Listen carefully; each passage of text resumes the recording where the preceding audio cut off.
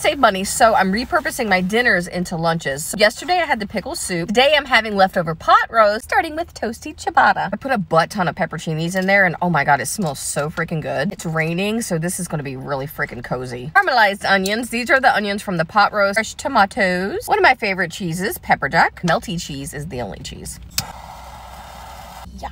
Yeah, come on now. Spicy mustard. A lot of mayo. I don't know. Who wants the other half? I need a better knife. Sous chef, can I get my bread knife?